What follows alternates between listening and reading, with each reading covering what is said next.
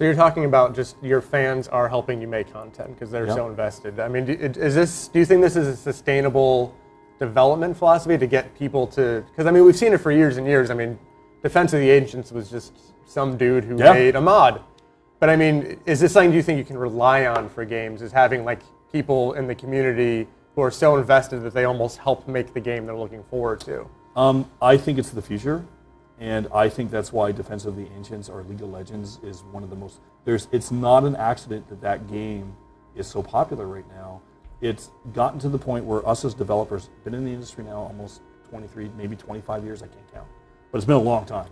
And we're getting ideas now from gamers who have said, man, I love playing these games. I have this one idea. And the great thing is, you have to think about, I kind of think of it as all in parallel, where in a typical traditional studio, you have 50 or 60 people that work in this hierarchy, maybe hundreds. And if it gets to thousands, it even gets harder to get all these things up the food chain to the director, to the associate producer, to the producer. All that stuff gets really hard. With this, it's just, here's my idea, what do you think? Here's my idea, what do you think? And then you've got community members organizing it, saying, hey, these are the ones you guys should look at. And it happens, it's almost like this parallel chain. I like to think, I call it wetware because I really think it is like brain cells firing in parallel that just help you out. And to say to rely on it, I think that's good, but I would say use it as a tool. And I do think it's the future. I think League of Legends or games like Dota and stuff are the most popular right now, not by accident, because it's a natural evolvement of the gaming industry. And that's what's, I would say, not the ultimate, but that evolution came from real-time strategy, where people were saying, hey, you know what, doing all these armies is kind of cool, but I'd rather just focus on one, and I want some light role-playing elements, and now I want something what I would equate to like tennis, where I want this board, and I want to know, hey, you know, this character's MIA in mid, or I want solo top, I don't want to be support, but all of these things are getting really much like a sport, and it evolved, and I think other genres can go that way too. And when it comes to Lovecraft, who I'm a huge fan of. If you think about Lovecraft, the first thing he did was spread his stories out there and say, everyone else pitch in. And in some sense, we're hearkening back to his which is almost 200 years old now. Let's do the same thing. Let's contribute. Let's join what we're doing. Join the order. Contribute to this content. Help make this universe. It'll be an experience that you might have fun. And even if you're not creative, just give your comments out whether you like it or not, and that'll help too. Okay. So a lot of people have talked about how AAA development isn't sustainable because it costs $80 million and you have to sell a preposterous amount to make money. Do you think this is a way, by having the community help to extend the life of AAA, or do you think AAA just might be going down a road that has no happy ending? Or do you think it's fine? AAA is not fine. I think I would equate. So you asked several good questions there. So let me answer the first.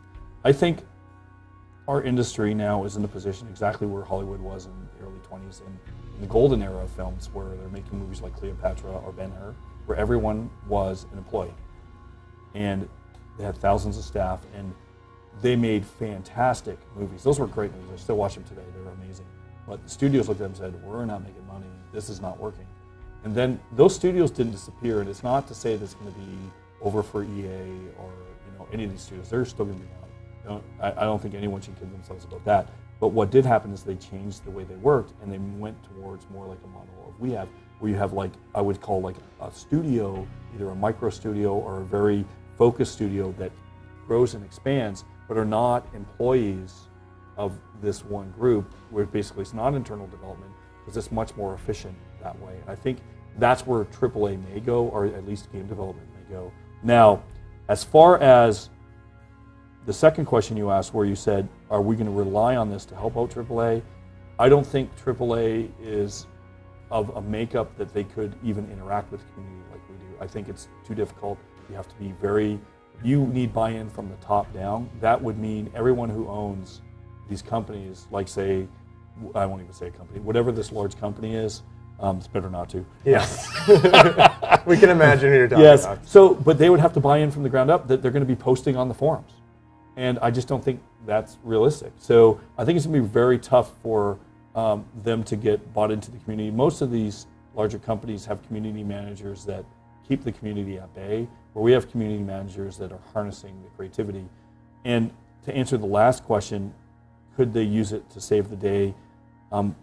When we started doing this initiative to work with the community, we didn't know where it was going to go, but the goal was to make the game better, not to save us time or to, we had, like, as an example, what's going on now? We have people creating elder gods. That was one of the things we opened up. So we have this thing called the Alienonic Rosette that's basically got the cosmology for our game. And you should look at it. It's really cool. Recommend it. And then we have 9 elder gods where we have sigils, and we said, let's create some of these. And so out of the blue, people started jumping in right away. Very, very popular. And then out of the blue, we had someone go, hey, who wants concepts for their elder gods or their eternals? I'll create them. Then suddenly we have concept artists start contributing. And it's amazing, but it's not, you can't rely on that stuff. Yeah. At the end of the day, you can only hope it happens, because some of the initiatives we do may not be as successful. But you can use it to make your game better, and I think that's the tool that you use if it can be harnessed. So I think for the kind of tier that we're shooting for, which is definitely not AAA, definitely not very typical crowdsource game, where because we have much higher production value, we're in that middle tier that people are thinking that's gone extinct, and quite frankly, in many ways they have. But let's bring that back. That's what we're trying to do. Okay. That's the goal. So, the one company that comes to mind as far as like being great with the community is Valve. Yeah. Who have, you can make hats, and then Valve gets money, and you get money, and it's like this system that seems to work and benefit everyone. Is that like, can anyone else do that model, or is it just because Valve they're just in this place where they're untouchable, basically? Well, Valve has managed to create, in my opinion, a ecosystem and a delivery system. They've essentially created a console that's software-based right now. And hats off to them, because that Steam's pretty amazing. I think they can only do that because of their delivery system. I think it's possible for a studio like us maybe to do that, but it'd be much, much more difficult. So it's hard to tell with Valve. It's when you're looking at, when you're trying to see where the trends are going, looking at companies like Valve that are just doing so well, and they're such an outlier, it's really difficult. I'm always particularly cautious of saying, Valve has done so many things right, it's hard to tell when they're doing something wrong right now, because they're just doing so well. But one of the things that's interesting, there's not another company that's like Valve. Like, it was founded by a rich dude, so it doesn't have stockholders, and they just kind of do their own thing. Like, how come nobody else has even tried to follow this model? Oh, I think they have, but it requires a rich dude. It requires a rich dude who's very smart also. That's very smart and wants to make games. Yes. So now we've gotten to a pretty small pool. Yeah. Then someone who is brave enough to allow a flat structure, which he has. Hats off to Gabe. He's amazing.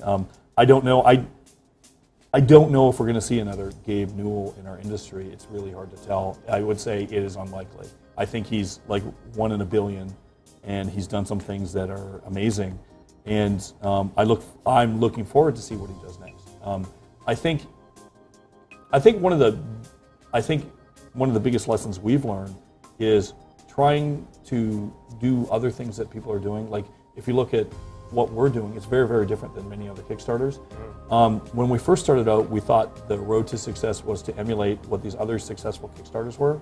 Not a good idea. What were you emulating specifically? Terms of service was one. We just looked at terms of service, said this is how they did it, that's what we'll do, we'll save some time. No, bad idea. People did not like the terms of service for whatever reason. I also think describing things in the way that we did them, it just didn't work. And I think it's just because we're so different, we have to sort of look at it and go, we have to get our story out there. I think that's the true key. Get your story about what you want to do and why you're so passionate, and that's the success to Kickstarter. If there is any kind of theory or formula for success, and hopefully, and if it doesn't happen, whatever. But at least we tried. We're excited about it, and I know everyone at Precursor, it is without question a labor of love. So last year, Kotaku had a pretty damning article. It contained about 8 anonymous sources who talked about what it was like working at X-Men. Yeah. When you have anonymous sources, you're the only thing that you can do is just come out and deny them. And we really seriously did not think people would take them as credible. But what we underestimated, I guess, is the churn of technology and the number of links and relinks and links and relinks that slowly builds up this credibility. You're just like, people actually think that this happened.